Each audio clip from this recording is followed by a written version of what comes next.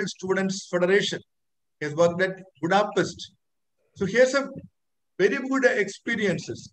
In the younger days, he was very close to our advocate A.V.G. Nair, former vice president of AIBEA. He is very close to him. So he has been MLA for 10 years from Nadhapuram, where those days at Nadhapuram there was communal clashes was happening, unfortunately. Because of the very consistent, very big role played by BINOY VISWAM MLA, and he has had intimate intervention and interaction with all sections of the people. So finally, we could achieve the total perfect communal harmony in Nadhapuram. So it's a unique contribution by BINOY VISWAM. And also, he has served as Minister for Forest and Housing in Kerala, and for 5 years. And he has done a very exemplary service in that area. He is one of the secretaries of the CPI, Communist Party of India, at the national level. He is a working committee member of AITUC, National Committee. And he is also the president, as rightly CHV told. He is president of the All India LIC Employees Federation. He has been closely associated with a lot of work. He has graduated in law and political science. So his contribution is very good. And he is always voicing the voiceless in the parliament. And he is taking up the issues of the toiling masses, the working class, the public for defending a public sector banking system. He's a very true friend of AIBA. And so we are so happy to introduce Comrade BINOY VISWAM, Member of Parliament today. We are fortunate to have such a wonderful person as today's speaker. And now over to Comrade BINOY VISWAM. Thank you. Good evening to all of you, my dear comrades. I salute you all on this glorious moment of the 75th anniversary of the AIBEA, that is the occasion. And the AIBEA, in a very imaginative way, our plans a series of lectures as part of webinars to commemorate this occasion. That shows the mettle of the AIBEA and leadership. During this period of crisis of the pandemic, where the whole life is on a stalemate, AIBEA rightly decided not to sit idle. The 52nd year of the bank nationalization. Along with that, the 75th anniversary of the AIBEA should be properly taken to the bank employees and to the public in the proper way. Fully understanding the necessity of that two events to be emotionally and politically commemorated, we have planned this series, and I once again congratulate our leadership of the AIBEA. I am very thankful to Comrade CHV and Comrade Johnson for introducing me in such a way. And the most impressive fact that they spoke here about me is that I'm a true friend and a comrade of the AIBEA. Always in my life, I regard this as an honor to me.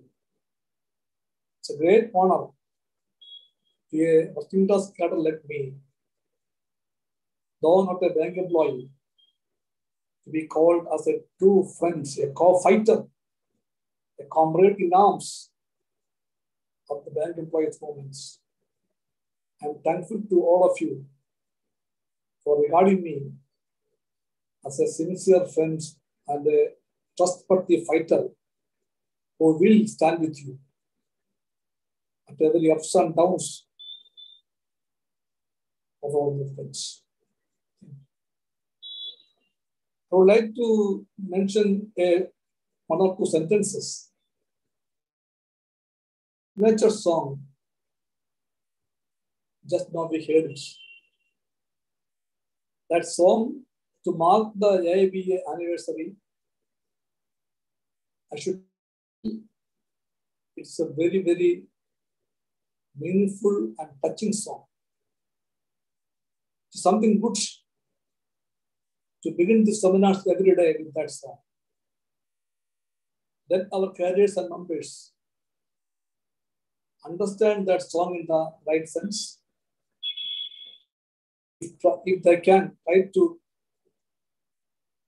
learn it by heart. And those who can sing it should sing it even in our small band level unit meetings. That makes a difference. I may suggest once again that let the AIBEA national leadership give a call to all the state committees of the AIBEA to translate this song, the very same song, in all the languages of India. And with the same tune, that song to be sung. Wherever AIBEA meets, this song will be rung there to the ears of the AIBEA cadres and members. And the bank employees should know and understand and love and respect AIBEA, not only through our words, but through our songs also that can be achieved. So this is humble suggestion from my side. I think AIBEA can do it.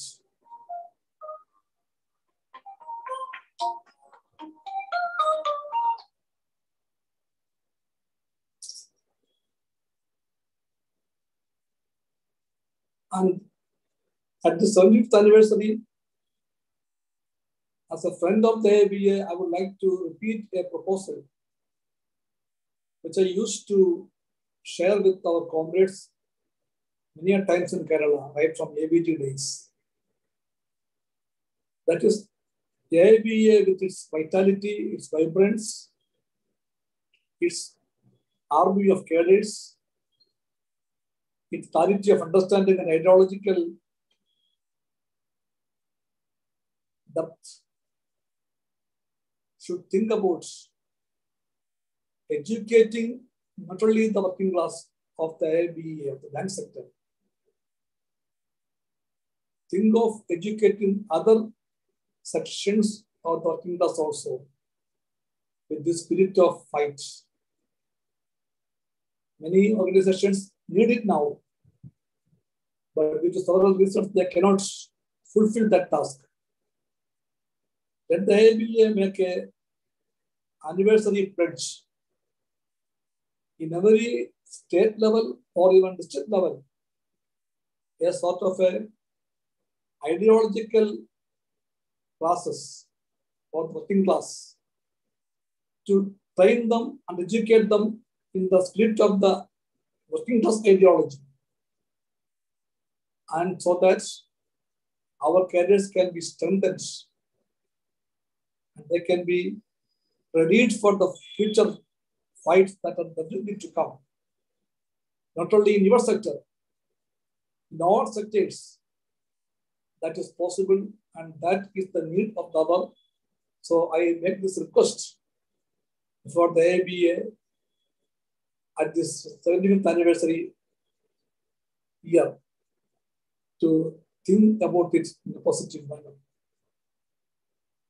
The slogan that we have adopted for this anniversary observation, everyone should definitely say it is most appropriate.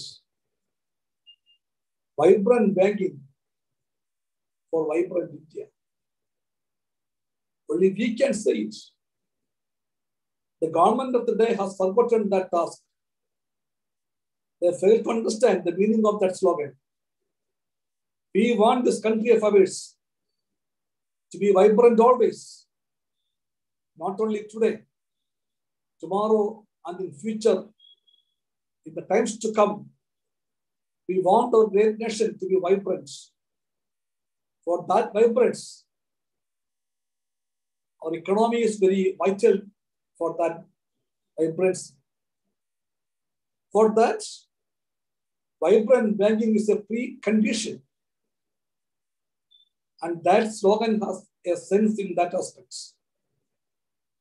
When the bankers, when the rulers, when the Prime Minister, when the FM, and all such big people, they have completely forgotten about this task.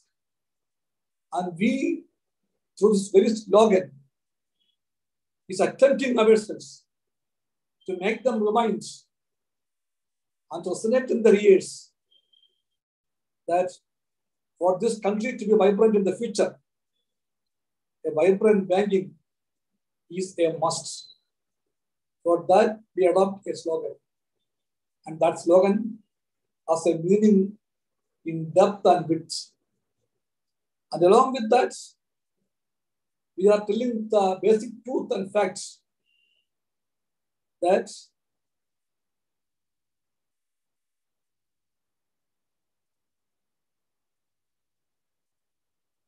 banks belong to the people.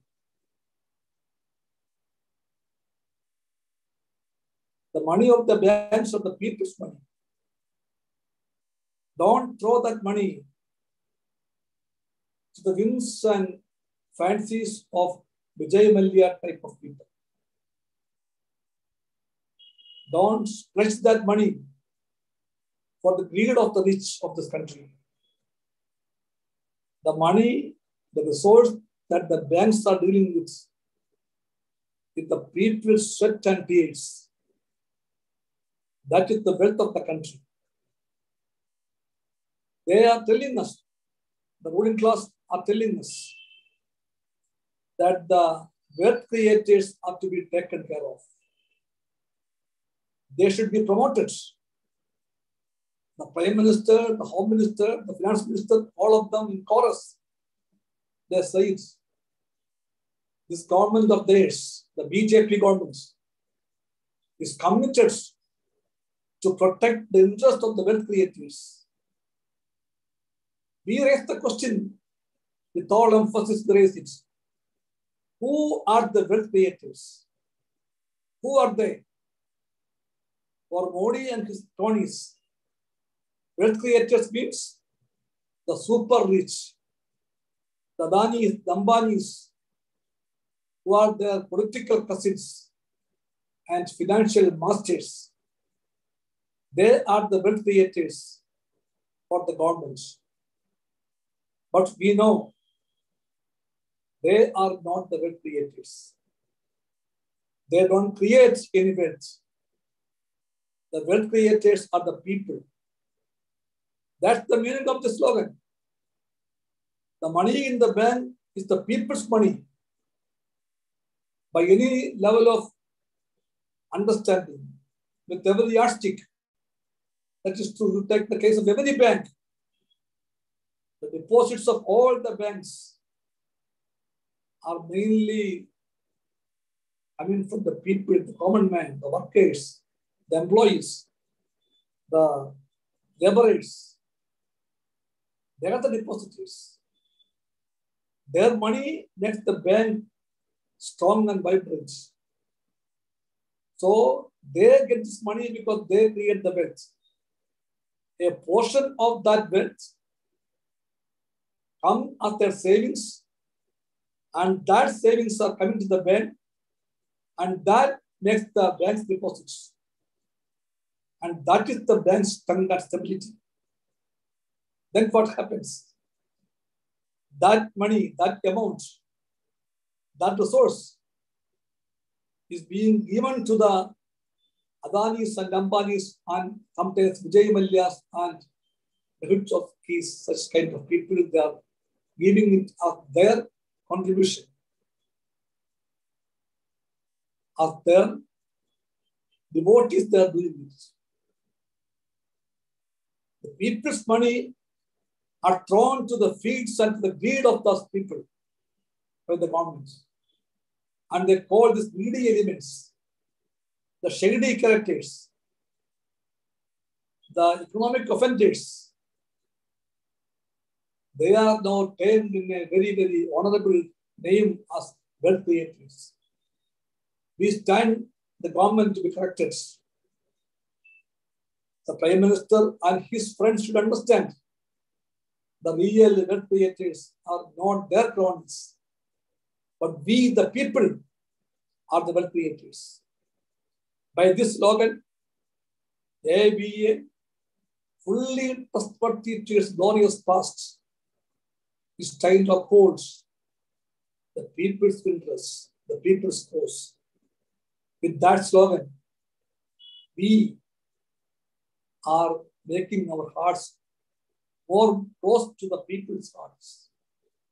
We know that we together can wage this battle.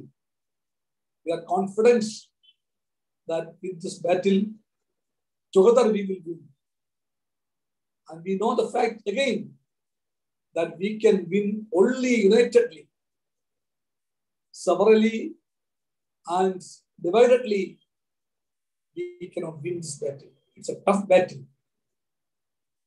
So for this battle, AIBEA has always taken the initiative for the full-fledged unity of the bank employees.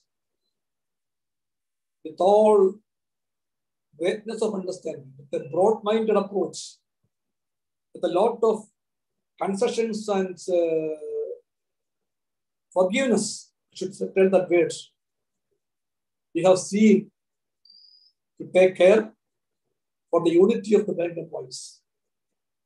And we are very, very proud about the united forum of the banking unions. The AIBEA's role in creating and strengthening the UFBU is known to everyone. And that shows the tradition of the AIBEA. When we say about the 75 years, it has a meaning. Only because of that 75 years and the experience of that 75 years and because of the struggles and sacrifices of that 75 years, we could take the lead. At every step, we could take the lead with all broadness of approach. We were dedicated ourselves for the unity of the bank employees.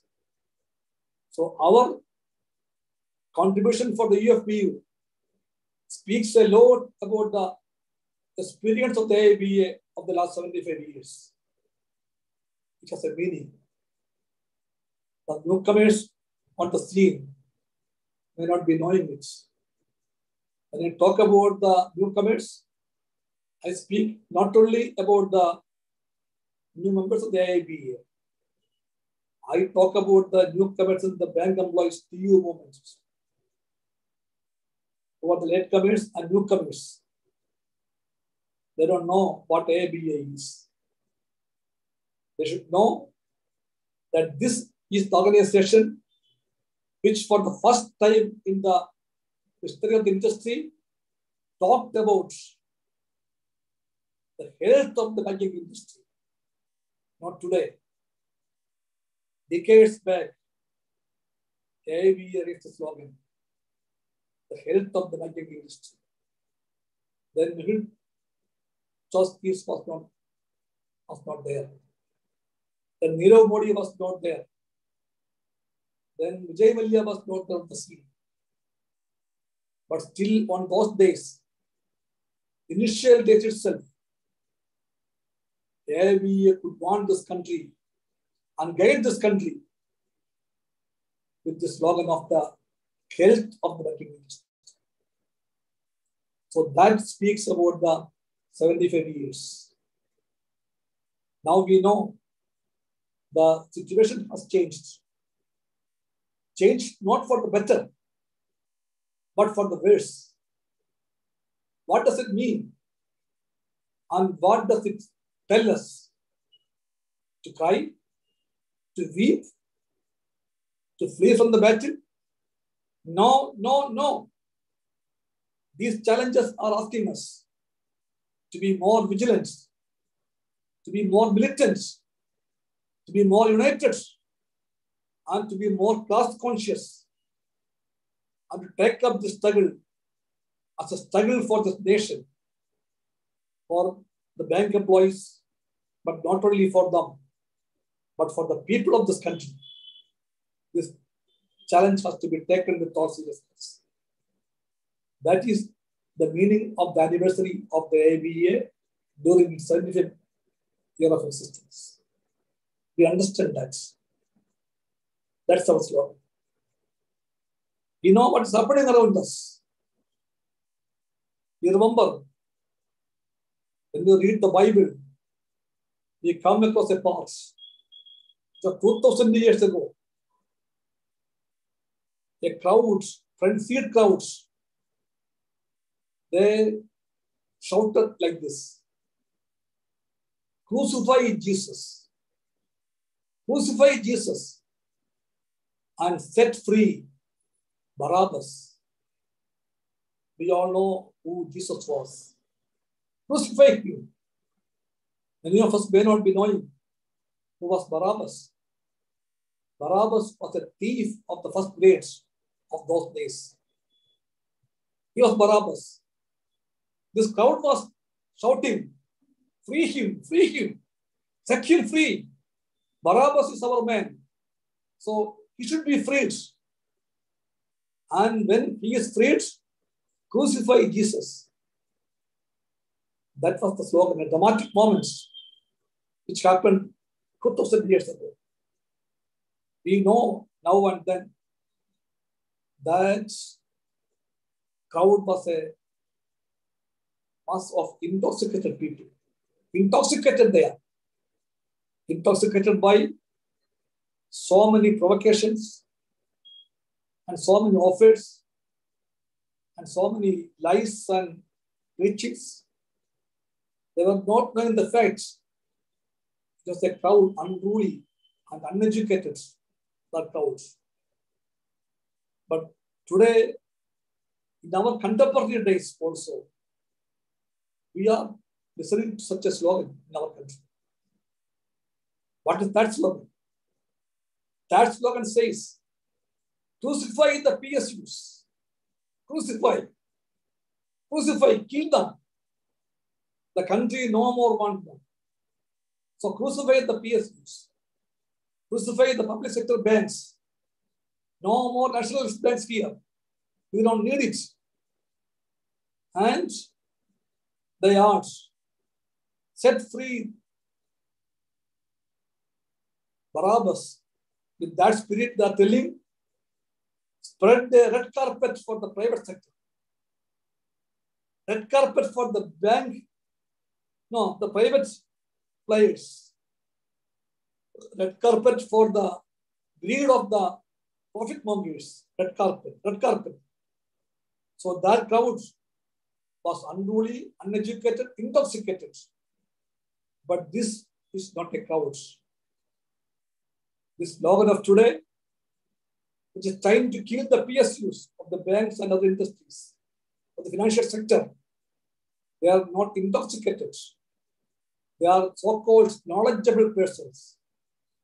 The prime ministers, the finance minister, that minister, this minister, the planning boards, the Niti Aayog, all those big people, high-sounding people, they are telling this slogan to kill the public sector. That is the challenge that we face today. And that challenge is to be fought back.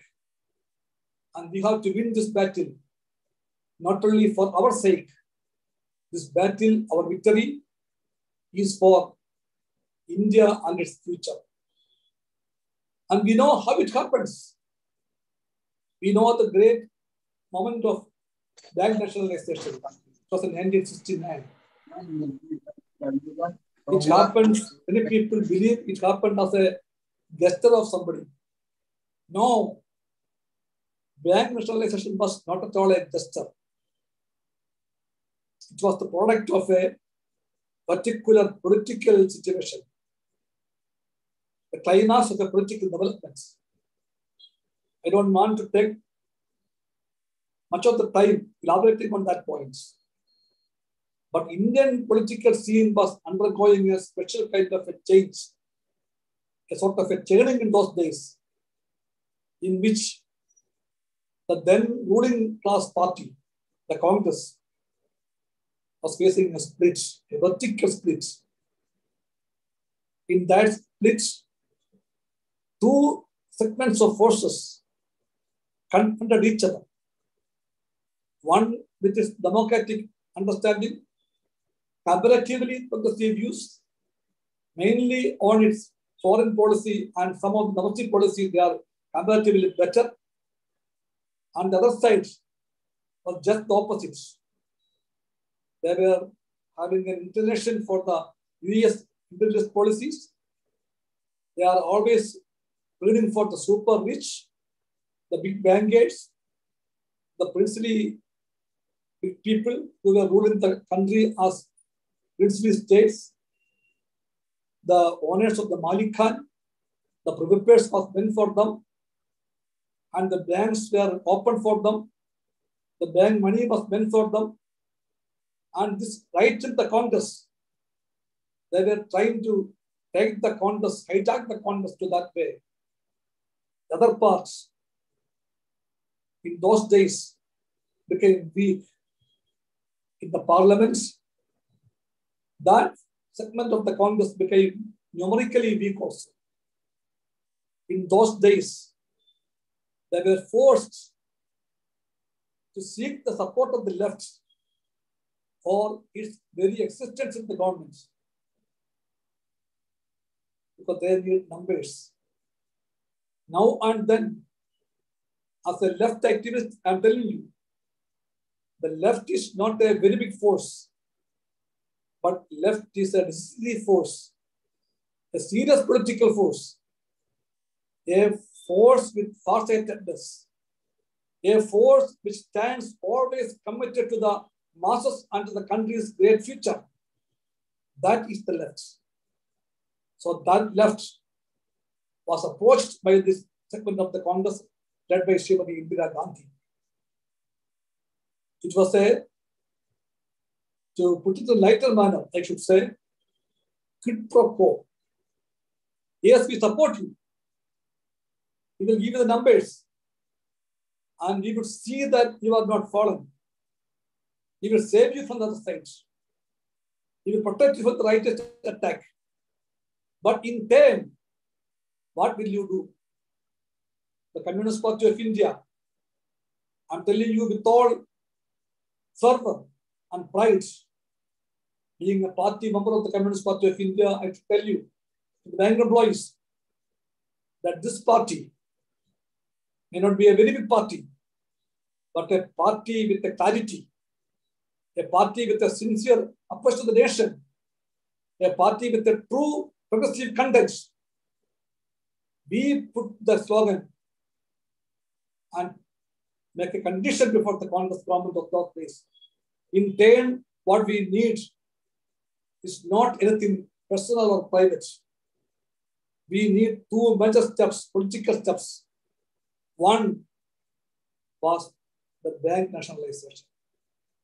Two, stop the privateers for the erstwhile princely rulers. Stop it.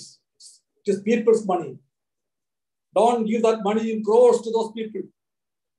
Only because they were rulers once upon a time. You are giving that money to them every now and then. Stop it here and now. And the money in the banks are the people's money. So don't let these banks to open their coffers before the rich and the super rich and forget the people.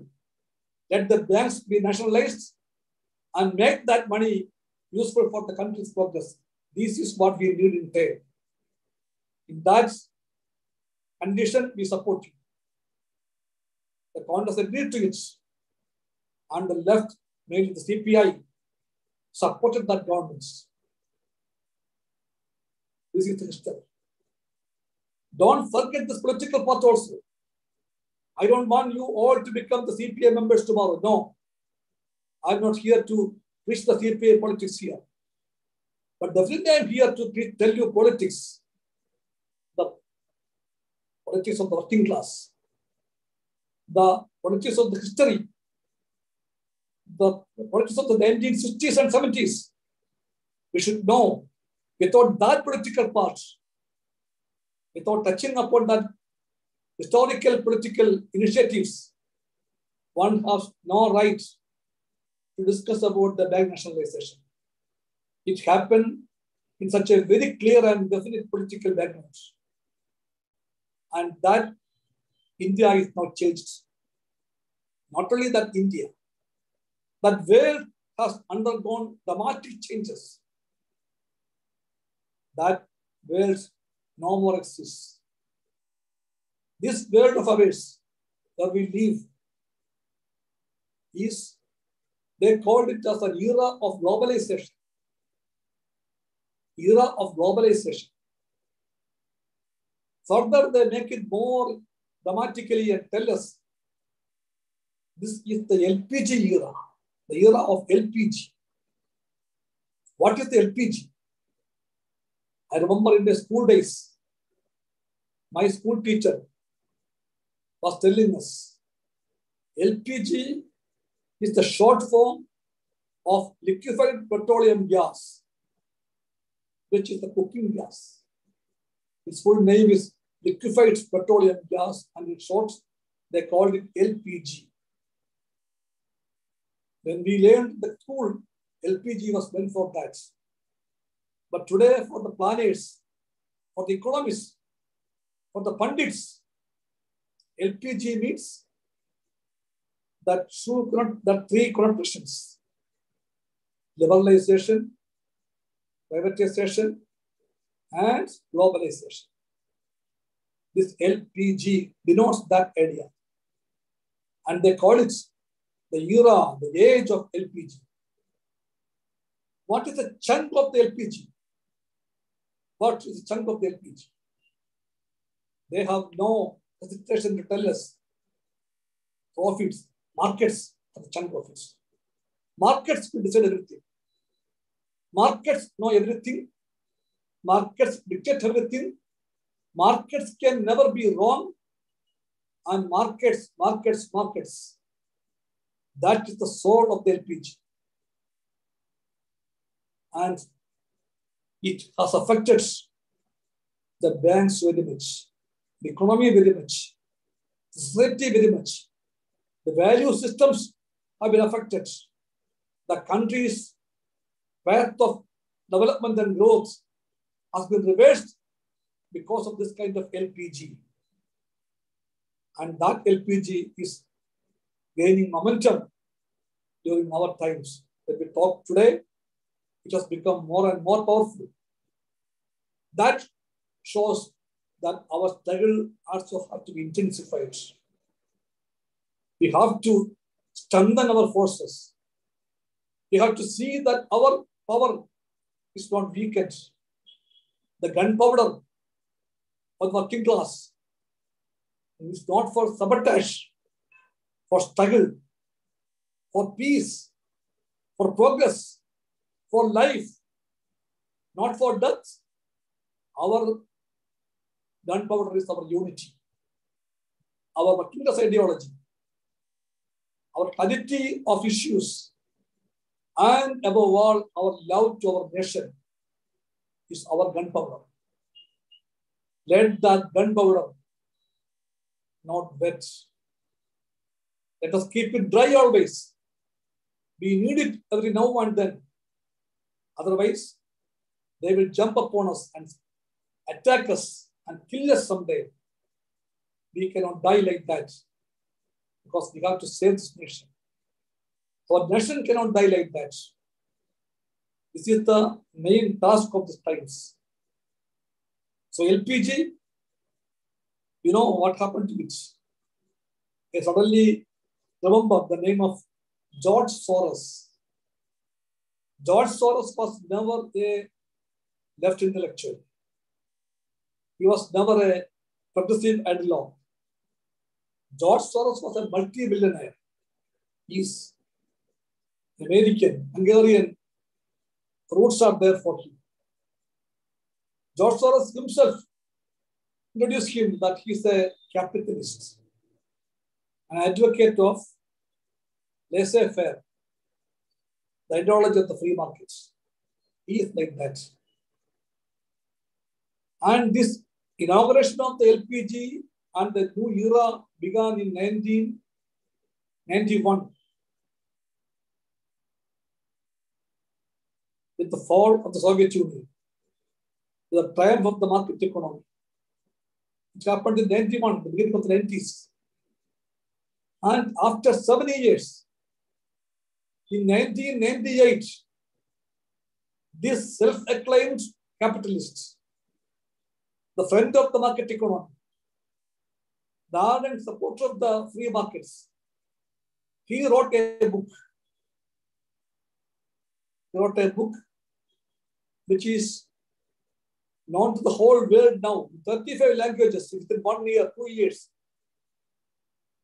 It was published in 35 countries, languages. And that book is not of that sort of a book, like End of History. You know Francis Fukuyama, the man who wrote the book called End of History. Just after the fall of the Soviet Union, that book was in the market, which was like a hot cake for readers. It was like a Bible for the free markets enthusiasts. And that Bible was called End of History. And this book was not of that type. When we hear that a book written by a ardent friend of the capitalist, who himself is a capitalist, we may think that book is a book against the progressive ideas, a book in favor of the free markets plunder. No. That book was titled The Crisis of Global Capitalism. The crisis of global capitalism was first mentioned after 70 years of the beginning of the market economy, free markets, frenzied journey. That book came out. In that book, George Soros wrote, in this way of developments, capitalism is not going to survive. It is going to fall in weak crisis. And that crisis may eventually lead to the end of the market economy itself. That was his agony. Yes, his agony. Out of anguish he wrote, he warned them, his friends, be very careful. This is a very tightrope walk. In this walk, the basic principles of capitalism itself is in danger. So let us all unite to protect capitalism, to save the markets. That was the call of that book. To make that call, this book, The Crisis of Global Capitalism, was written 70 years after the fall of Soviet Union in 1998. We know the teachings of the classical capitalism. Classical capitalism has taught us very clearly the three factors of production. They themselves are telling us production is the basis of growth. Production. Productivity is very important. So for that production, capitalism in its classical form has taught us the three ingredients for that. One is land, two, labor, three, capital. Land, labor, and capital. These three factors are essential for the production process. Without that, no production is possible. no progress is possible. So land is important. Labor is important. Capital is also important. This is the teaching by the classical capitalists. We are them, the government of today. We are the Trumps of today. We are the Republicans of America and the RSS BJP of India and the Bolsonaro gang of Brazil. We ask them, are you ready to follow the basic capitalism itself? Have you forgotten the classical capitalism? If you have forgotten it, you can go in this way. Because now you believe that labor is an enemy of production. You proclaim labor has to be done away with. Labor as a class, labor as a task, labor as a fact, labor, the advanam, the work, that human endeavor, that should be finished away with. The capitalism of today has no regard for labor. In that way, they are even forgetting their own classical doctrines. That is what is happening today. That's why George Soros called it not as market friendliness. He said, market friendliness is okay. I am for that. Friendly to market, we all should be market friendliness, according to George Soros. He was pleading for that. Friendship with the markets. But he lamented that borderline has been crossed now. Now we are not going through the market friendliness. We have engaged market fundamentalism. Market fundamentalism with the usage by George Soros in that book. And from 1998 till this day, we are seeing these facts. Capitalism at a world level is going through a more disastrous way of development. All its earlier and classical concepts are changed. It is blind now. It is mad now. Only for one thing. That is profit and profit and profits. Minus profit, without profit, they have no concern. Everything is for that way. That's why they can bring the labor codes. They can bring the new and new amendments. That's why they argue for the farm laws. That's why they attack the campuses. That's why they are proclaimed that struggle is illegal. So in different sector, they will do after like no struggles are not possible. If anybody, a union leader, calls for a strike, he can be jailed. That's why a human rights activist is tortured and killed in a jail. That's why Stan Swamis are born in our country, born and killed. All these are not accidental. No complaints. These are not accidental. When market friendliness becomes market fundamentalism, and when that market fundamentalism will create a new concept of the world and human value structure, the social values and social decencies and the constitutional principles itself are undermined. All these are possible, and that is what we are witnessing today.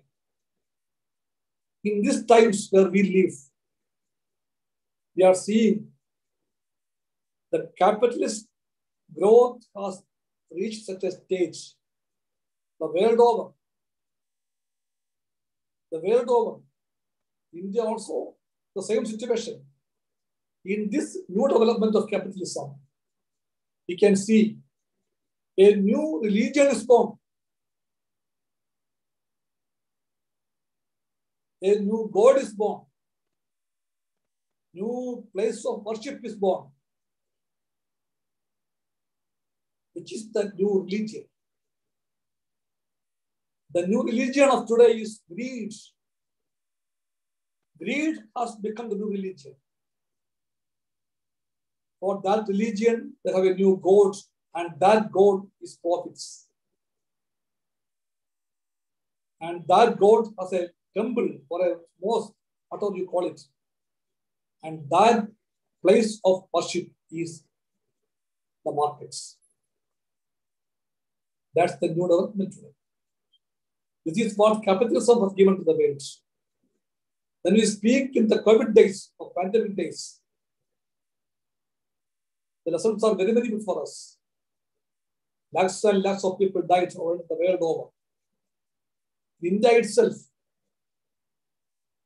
4 lakhs people died. The citadel of capitalism is America, the country in which the maximum number of people were dead. All the world witnessed it.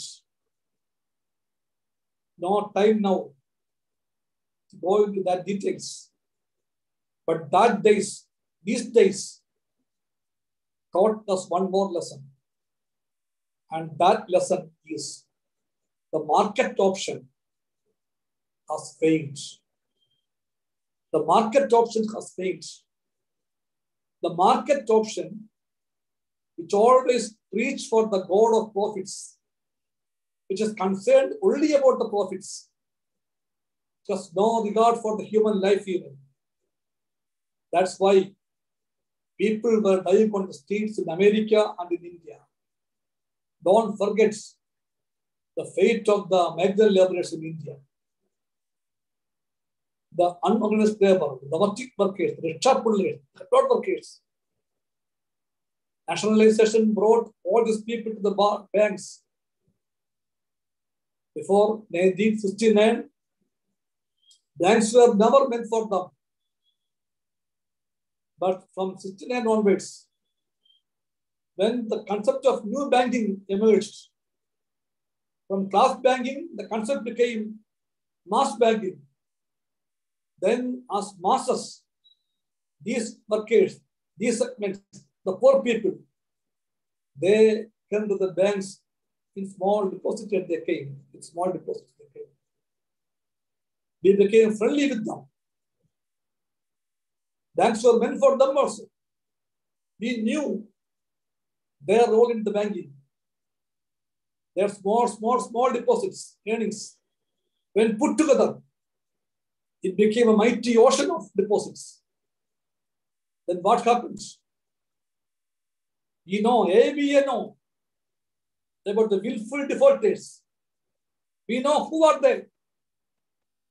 With a very, very bold voice, with risen heads, AIBEA told this nation, the defaulters are not small people. They are big people. And these defaults are not accidental. It is willful defaults. And the AIBEA has the courage to tell their names openly before the nation. With the long list we came. These are the names. Big names they are.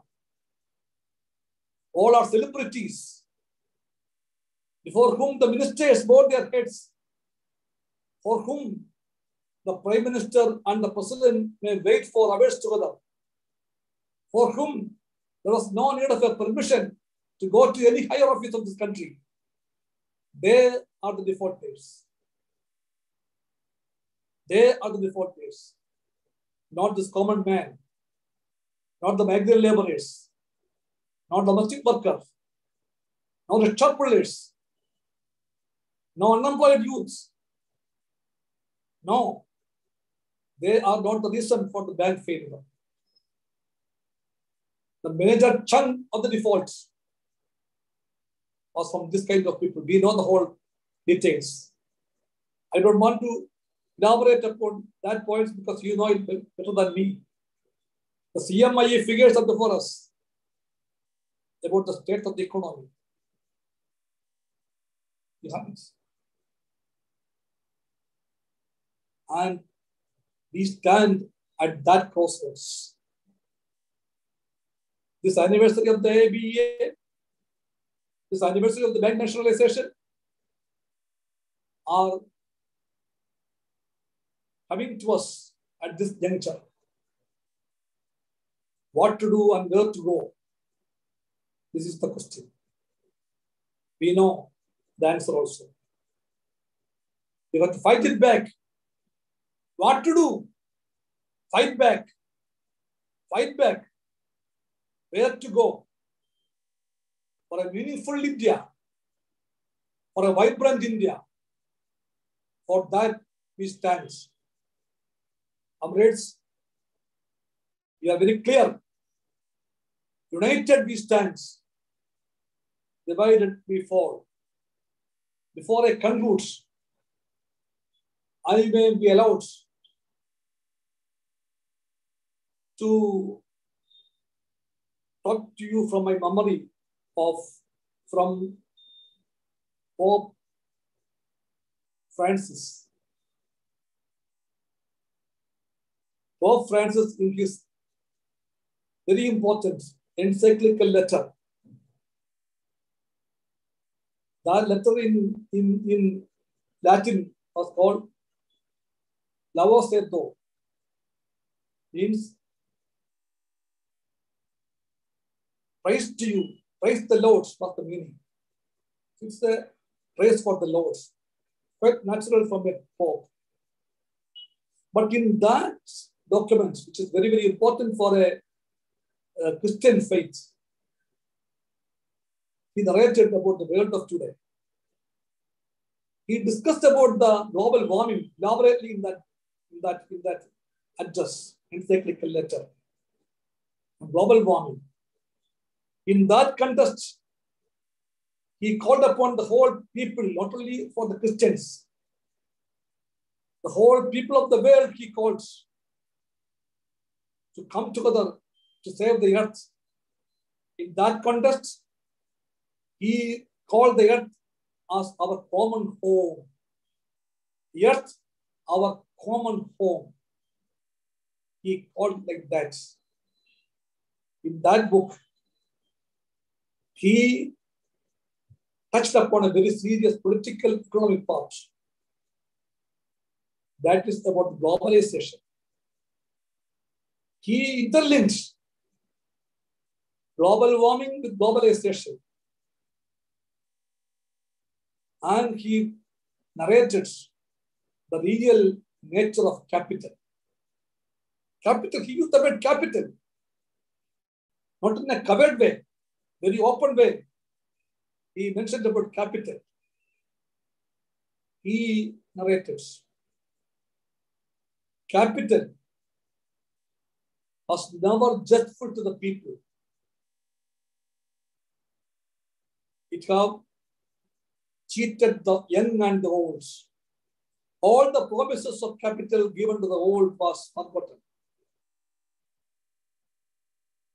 All the commitments capital gave to the young, like jobs, 2 crore jobs or 5 crore jobs, bright future, good education, all of the promises. Every country they do it. Every Modi do it. Every Trump do it. Every Bolsonaro do it. They are doing it. But when Pope is telling them, with an accusing finger on them, he is telling, you have not kept the promises. You have cheated the people, both young and old. He told, capital was always unjustful to the women.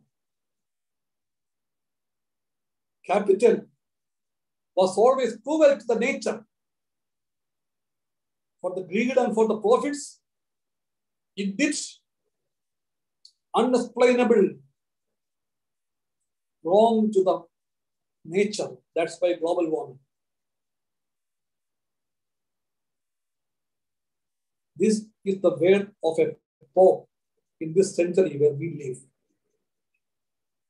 That means people in large numbers in the past who were not expected to be outspoken in these times, they are also clear about the happenings around us. So, wide open our eyes to our surroundings, not the facts happening around us. Learn the lessons which we are to learn. Definitely we have to learn. After remembering Pope Francis, my memories went to Karl Marx.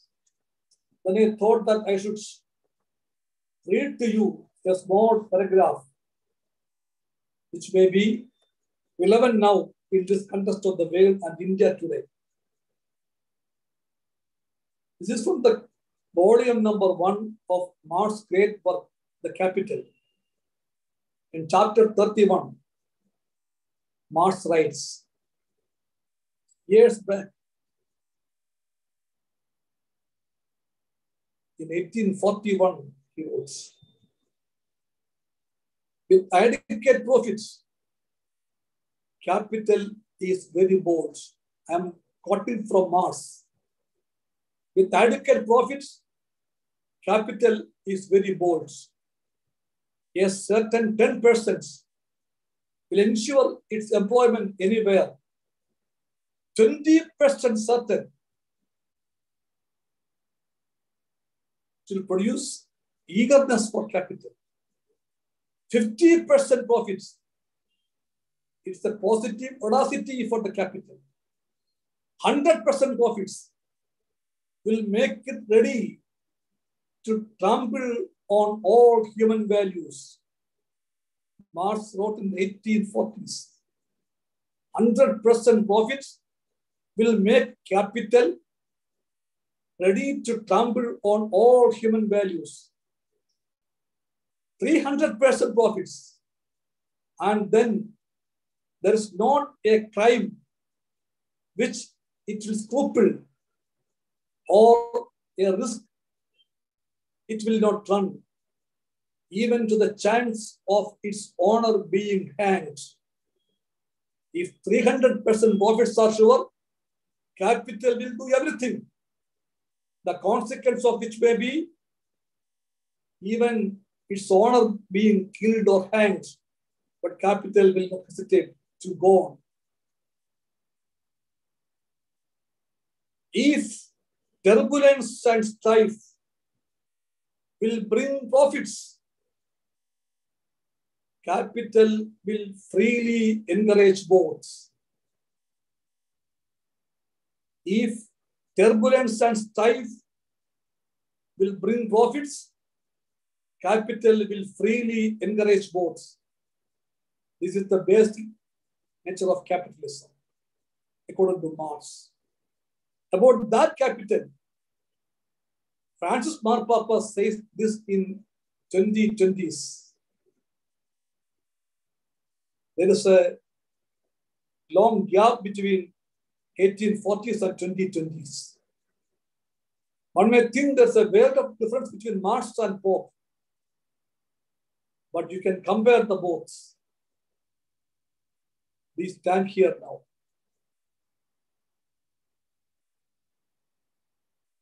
I don't want to elaborate more. Let us devote our time and energy, our brains and thoughts to understand this world of today. And when we devote that time for this purpose, I'm sure any genuine bank employee with a sense will feel proud of the AIBEA. Definitely his consciousness will tell him that AIBEA is the pride of our times. As a working class cadre, I always feel AIBEA is great. And with that great banner of the AIBEA, we march forward. Comrades, I assure you, in this onward march, I, as a fighter, will stand shoulder to shoulder with you as a true comrade in arms, inside the parliaments, more outside the parliaments. Thank you very much. Let's salute.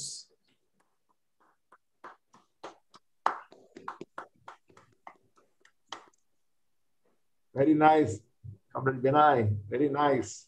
Thank you. Thank you. It was very nice. Thank you so much for your very inspiring address, and we feel encouraged to fight more. And we also understand the politics behind what is going on now. So your speech was very useful.